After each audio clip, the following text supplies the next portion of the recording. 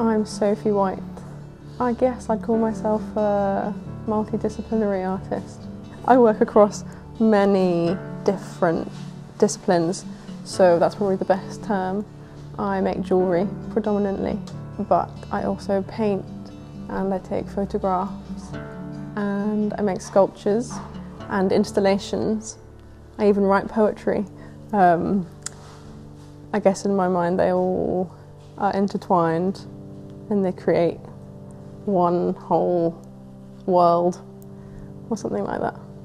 I suppose across all of the mediums there is a focus on shape, often like simplifying a scene so that you're taking the basic geometric shapes, and that's especially obvious in the jewellery. The jewellery is very geometric and minimal. Originally it grew out of the interest in sacred geometry.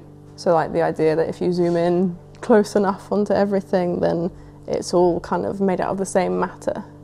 So in that way I see my jewellery as quite organic. However, to most eyes it would look quite different to that in that it's geometric. With the paintings, they're directly influenced by the photographs. The photos I'm finding usually geometric compositions out in real life, and then the paintings I'll take some shapes or colours that I've found out in the world, and in that way the paintings are directly influenced by the photos. And in some ways the sculptures too. I have so many different things. Often people find me through my jewellery, so if they were interested in my jewellery then I'd show them my most recent piece of jewellery, because I guess every time I'm making a piece it's getting better and my skills are getting better and the pieces are getting crazier, so I'm like, look at this crazy new thing. Whereas if they found me through my photos I might show them something else. I might show them my favourite selection of photos, or I might show them paintings that have been inspired from the photos, or even more recently I've been beginning to think about making time-lapse videos, so I might show them how it's beginning to progress into something else. I don't know if this is common with artists, but it always feels like whenever you have a project you're kind of getting closer to the thing, whatever this mysterious thing is that we're all working towards. So I suppose, bearing that in mind, it would always be the thing I just did, because it would be the closest thing to the essence that I'm trying to find. Yeah. I've been in this studio for 4 years now. It's been really lovely. But in the past couple of years I've not been around very much. I had an art residency in Portugal last year for 3 months, which was amazing. I made lots of art. I was very much away from the jewellery and very much focusing on what my art was, allowing that space for figuring out what I was doing. So there's some themes in the work that I've been thinking about for ages, but having like a solid chunk of time to do that was really amazing. In all of my work it's quite inspired by the way that light and time influences the environment. So it was really amazing to have time to work with time, whilst I was there. I definitely learnt more about what I want to be doing with my work.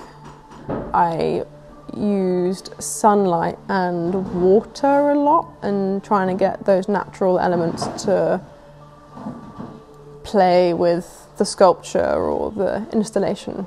That was really nice. And then this past year I've been in France for almost 7 months, completely away from all of my practice. I suppose I approached it that I'm away from my practice and will just see if I want to start doing anything, but I don't have to do anything. I had no obligations.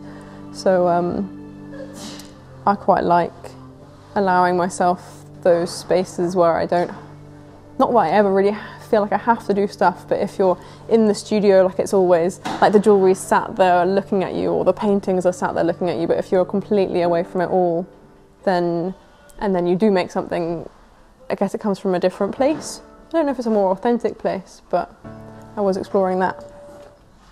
It's quite funny being a multidisciplinary artist, because it feels like you dip your toes in all the different things, but you're not like an expert at anything.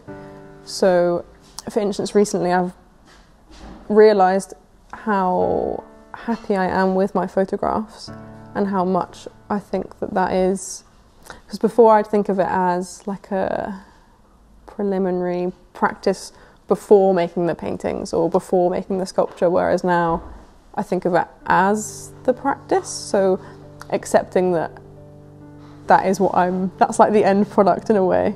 Therefore I can like present them to people as this is a piece, this is a photographic piece. So for instance, I'm going to try making some prints and see if anybody's interested, because it feels very different to be selling like a piece of paper. I'm very used to selling jewellery which has inherent value in the silver and the gold, so selling a piece of paper is a bit like, yeah, I guess it puts more emphasis on the work than the materials. But in terms of when I know if something's finished or not, or ready to be seen by other people, you can just tell, you can just feel. So sometimes I look at a painting and I paint and I'm like, oh, I don't know, it's not quite there, I'm not quite happy with it. And then one day you're like, oh yeah, no, that's it, it's done. But it's you can just feel it when it's the case.